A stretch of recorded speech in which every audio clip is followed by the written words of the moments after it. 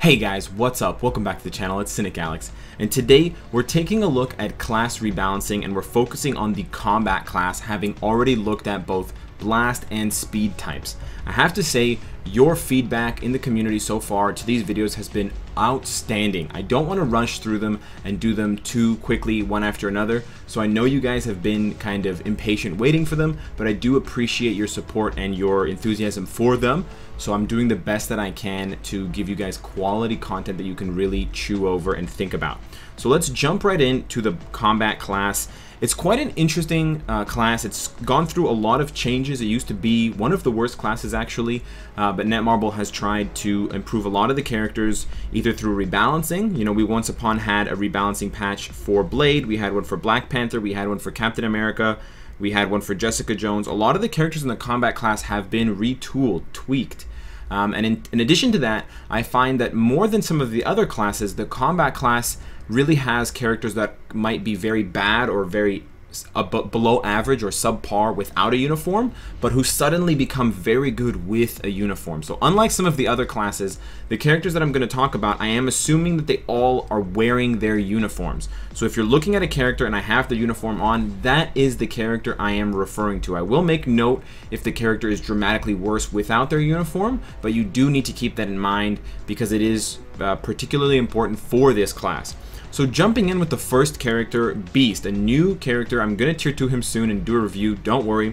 But I have to say, my initial impressions about Beast were absolutely off the mark. I was wrong about Beast, about Hank McCoy, I'll admit it. He's a great character. He is phenomenal in Shadowlands. I've soloed stages at tier 1 with this build, with no obelisk, with less, upgraded gears, with him. The self buff on his 5th skill is insane. It also has a stun, which allows him to go into his other skills flawlessly. His 4th skill has a huge iframe and has tweakable lightning damage, so you can give him a lightning obelisk if you want to go that route.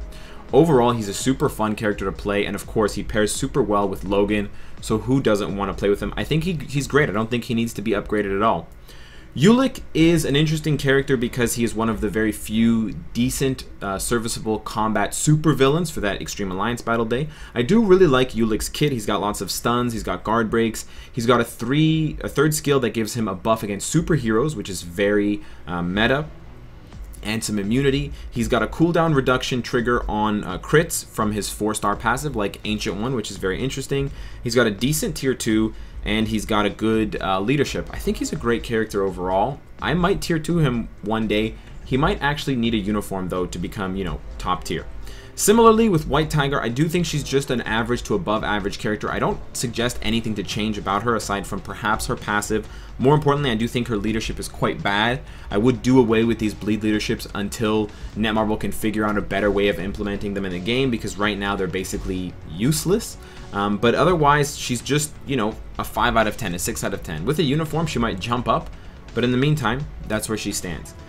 Crossbones, on the other hand, as far as the character rebalancing that I spoke about, he got one recently, and he's still not good enough. The problem with Crossbones stems from the fact that he has too many skills that just animate for too long. So many of his skills have 3, 4, 5, 6, 7 hits. So even though the damage is good, because it's spread out over so long and takes so many seconds to animate, even with max attack speed, his DPS just plummets, The hallmark of a high damage character is how fast they can rattle off 1 or 2 high DPS skills. Doctor Strange 3-2-3-2, Sharon Rogers 5-4, and stuff like that.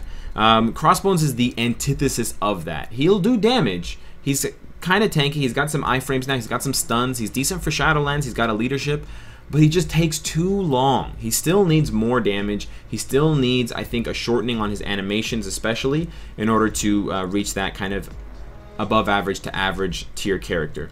Cho is probably average without his uniform. He is quite good with his uniform, especially for PvP scenarios because of his 5th skill. The huge 35% reduction to damage makes him very difficult to kill. In addition to all the boosts he gets, he actually becomes very formidable. I've seen him solo different Shadowland stages. His tier 2 passive makes him even better. He's got ignore dodge, he's got guaranteed dodge. He's basically got it all. Very cool character, very fun to play with. Jessica Jones, another combat character who was tweaked not that long ago along with Luke Cage. still needs tweaking. This is probably one of the most disappointing characters in the combat class because she's quite popular. A lot of people like Jessica. Netmarble apparently doesn't like her very much. Her skills, like Crossbones, take too long to animate, damage is low, and she has no survivability. She has like a pseudo iframe on one of her skills. I think it's 4 or 5. It's not enough. It's unexcusable. Her tier 2 passive doesn't do anything for her. The reflect is paltry. Even Luke Cage's reflect is not good enough, so of course hers isn't going to be. She has no heal like Luke Cage, and even her leadership is worse. She needs the jewel uniform, and she needs to probably turn into a universal, get some different skills, do some energy damage, something like that. Maybe she'll finally be good. Sif, like Cho, very, very good with her uniform. I wouldn't change anything about the character. I think she's fantastic. Super fun to play as. You can pretend you're playing The Legend of Zelda if you don't have a Nintendo Switch. It's great. She-Hulk, who looks a lot like Giant Man according to my eyes, is great as well. The only thing that she's missing that the other Hulks have is more healing. A lot of the other Hulks have healings. She doesn't, but she does have, you know, the damage reduction, the super armor, stuff like that. She does have an iframe, and of course she has that very famous leadership. I think she's a pretty good character. The only thing I'd probably change is her 4-star passive. I would probably give her some kind of regeneration or some kind of heal. But that's just me, given that she's a Hulk and given that it fits thematically with that whole lineage. Giant Man used to be part of the meta with Ant-Man and Yellow Jacket even before Silk, Hulkbuster, and Loki. He's obviously fallen behind, far, far, far behind, despite the fact that he has a uniform. I think the main problem with him, as it is for a lot of combat characters, his animations take too long. Once upon a time, Crashing Footfalls, best skill in the game. Huge damage. Now, not so much, because it just takes too long to animate. You're vulnerable, and the damage just falls off because it's too long to add up. So I think if they cut down the animations time and the animations on his skills and crunch down his DPS, he might be suddenly a force again. Nebula is another one like Ulik, a good combat supervillain if you're not, if you don't have Carnage, if you're looking for a replacement for Carnage. I think she's a great character overall. The only issue, thank you for the Dimension Rift, that I have with Nebula is her leadership. It's absolutely confusing, and also it sucks. Yeah. Increased dodge rate when there are combat characters who enter the game, so you have to switch for her leadership to trigger. It's just really awkward. Her 4-star passive is also terrible, so I would change both of those. I would probably give her some healing, considering that she's mostly cybernetic, considering that her gear says regeneration implant. I think if she had a leadership that, you know, maybe regenerated HP for everyone, for all allies, maybe 1% below 75% every 2 seconds, something like Gwenpool's passive basically. That would be an awesome leadership. Something like Rogue's leadership would make sense as well for the character, but I think she just needs a slight little tweakeroni. Similarly, Bullseye, another serviceable but not quite there yet combat supervillain. With his uniform or without it, I think he's just an okay character. Also has a pretty useless bleed passive. Otherwise, he's a good character. He just lacks survivability. He does definitely have the damage with Madness Knife. The tier 2 especially tweaks up his damage more, but he just doesn't have enough to survive. So I think maybe some guaranteed dodge or some damage reduction or a guard hit or something like that would really make him a well-rounded character. Kingpin, on the other hand, again, used to be part of the meta, used to be one of the original world boss clearers. And despite his very unique uniform that changes him into DJ Khaled, the character has fallen behind, mostly because he relies on his clones to do damage, and his stats have just not kept up to make his clones powerful. So I think if they bumped up his stats, they bumped up his attack, they bumped up his HP and his defenses, his clones could do more work, they could stay alive longer, he would be known more for those again, because he's kind of just fallen off and become useless, and then it would make his tier 2 indirectly better without actually having to buff it. So if they just buffed his stats natively, they just gave those a bump, not even at tier 1, just at tier 2, it could really help the character. They've done that before for the likes of Yellow Jacket. Venom, on the other hand, needs a lot more than a stat boost. I actually think Venom has good stats. His physical attack is one of the highest in the game. However, his skills are so sad. They take too long to animate, there's too many hits, there's no iframes, there's no effects. His CC is not consistent and it doesn't flow properly, so you can't actually lock opponents down. Even in Shadowlands, you're going to have a hard time doing that. His 4-star passive is cool because it increases his size, but the all-speed thing with his tier 2 is one I've already discussed before. Thank you for the Dimension Rift. It's obviously you know, it's certain to me that they didn't really look at the numbers because they're over capping his attack speed with his tier 2 and his 4-star passive. His leadership is pretty useless nowadays, so they could change his leadership specifically for him. They could boost him by giving him the anti-Venom uniform that so many fans have loved, but right now Venom is in an awful place. You shouldn't tier 2 him, and he needs a lot of help. Who doesn't need help is the Prince of Wakanda, baby. Or the King of Wakanda, excuse me. T'Challa got a buff not that long ago, and wow, they took him from 0 to hero real quick. Excellent character. Tier 1, he's a beast. Tier 2, he's a beast. Sorry, beast. Great character. No changes. Punisher, latest uniform, does a lot for the character. Without his latest uniform, he is a 2 at best.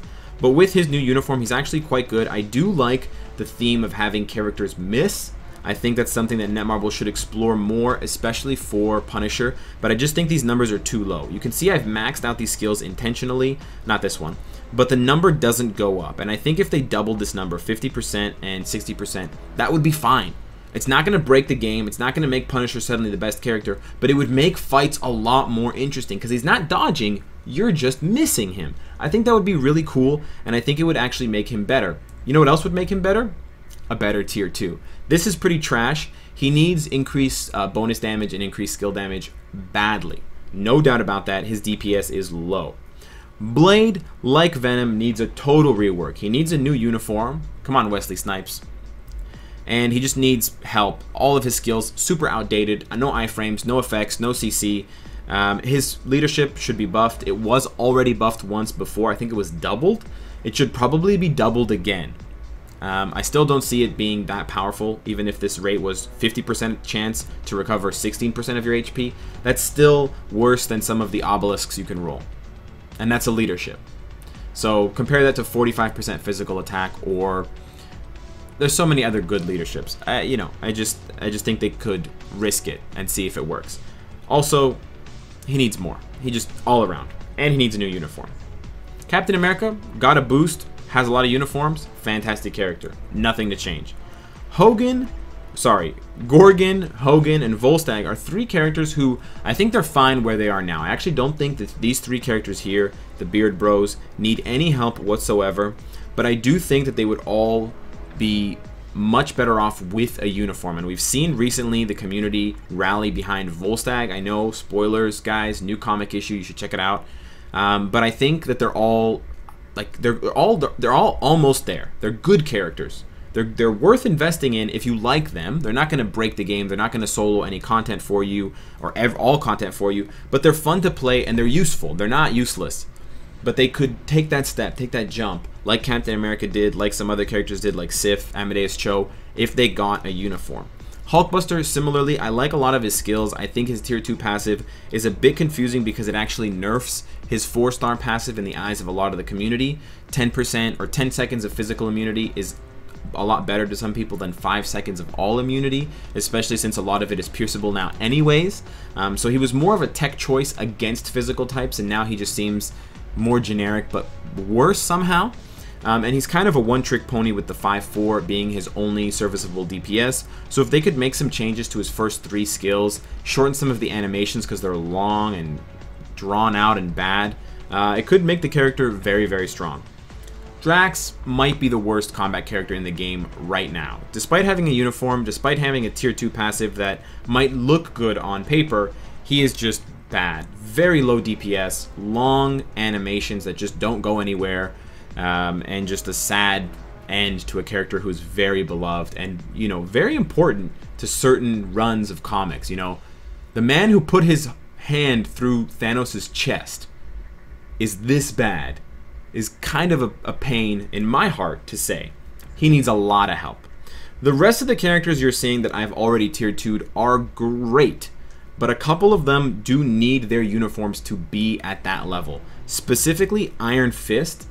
He's probably one of the worst characters without his uniform, who jumps tremendously with his newest uniform especially. He's okay with his other 2 uniforms, but he goes from about a C or a D to a B to an A+. Okay? He went to summer school, and he studied his ass off. Another character that does get a lot from their uniform, thank you for the Dimension Rift, is Red Hulk. Not a bad character without his uniform by any stretch of the imagination, but he goes from average to much above average with his uniform. I know that's not a phrase, but I just made it up now. And despite what you might think, there are some uses for Dr. Octopus with his uniform. I don't particularly like it, but it does add a lot of flexibility to the character, so you can consider investing in it if you want. Hulk, you actually don't need a uniform for, and the rest are, you know, above average or top of their respective positions for combat hero or combat villain, respectively. The only thing I would say is I haven't had a long time to test Shang-Chi just yet, but I am finding his damage to be a little bit on the low side. I don't know if that's just the way I've set him up, but I think perhaps if I'm right about my suspicions, he does need a little bit of a damage boost. I know he gets that from his tier 2, but I haven't seen it trigger or become meaningful or see a spike in damage just yet, so I'm a little bit concerned about that. Of course, we've missed one character, guys. Last but not least, Hulkling. I don't actually think he's as bad a character as I guess I've made you believe that I think, which is a bit of a mind conundrum. But Hulkling does need a little bit of help. I think he's got one iframe on his kit, but I think more than the iframes, it's the damage. His damage is very low. He's got, you know, quick animations, but it just doesn't hit hard enough. And his tier 2 passive is on a brutal cooldown. 20 seconds for something that only lasts 2 to 5 seconds is rough. This should be probably cut in half. I think if it was on a 10-second cooldown, it would be a lot better, especially if they buffed that immunity to 5 seconds. So every 5 seconds he's immune and he gets the debuff removal. He could be a you know, quite a decent character if they did those changes to the tier 2 and maybe bumped up his damage by 15-20%. I think that would be great for the character. We'll have to wait and see. Maybe he gets a uniform, who knows. So that is my analysis, and those are my suggestions for the combat class. I am very intrigued by the fact that overall, looking at the whole forest, it seems like uniforms and character rebalancing have played a huge part in remodeling the combat class. And it might be interesting to take that idea and take that concept and maybe see if Netmarble can apply it to something like the speed class or a different class altogether. Let me know what you guys think of my analysis of the combat class. Let me know how excited you are for the universals. And of course, guys, if you like what you see, I hope to see you again tomorrow. Take care.